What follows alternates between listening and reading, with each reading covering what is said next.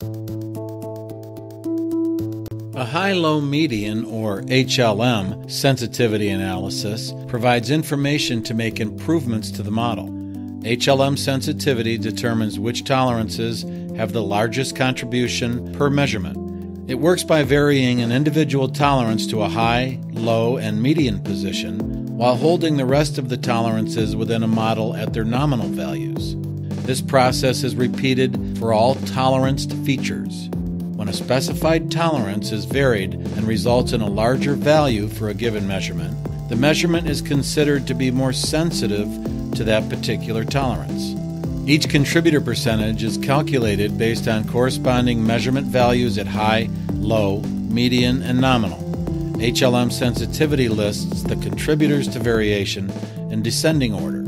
Changing a tolerance at the top of the list will have a greater impact on the measurement than changing a tolerance at the bottom of the list.